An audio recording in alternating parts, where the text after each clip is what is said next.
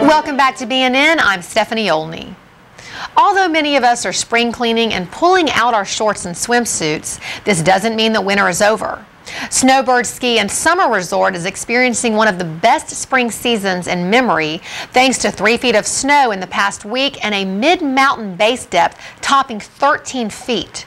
Snowbird is a multi-facility winter and summer resort located in Little Cottonwood Canyon, Utah. Primarily known for its winter powder skiing and snowboarding.